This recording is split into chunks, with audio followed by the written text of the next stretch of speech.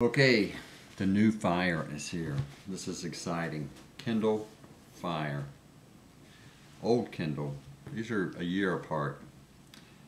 They look a lot alike. Size is nearly the same. The new Kindle Fire is slightly smaller. That's one of the things I like about it the best. It fits in the palm of my hand. Now, I have a big hand, but it fits perfectly. It works well. The screen is bigger. The function is amazing.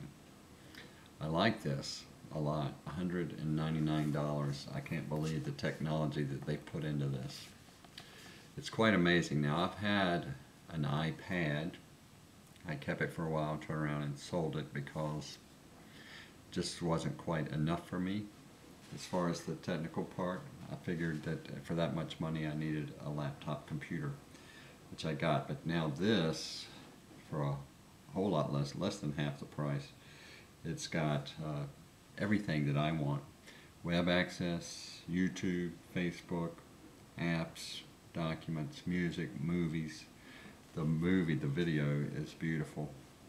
I think it's may not be an iPad killer from the app point of view, because a lot of businesses really get a lot of function out of the iPad, but for my money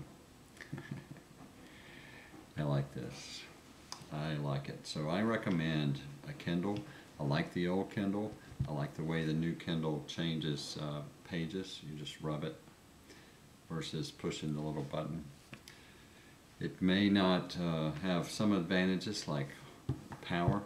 This old one stays juiced up for a long time. They say a month, but it runs for a long time.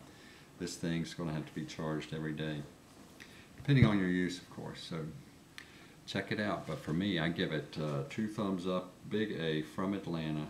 Easy Video Guy says, get the fire. Thanks.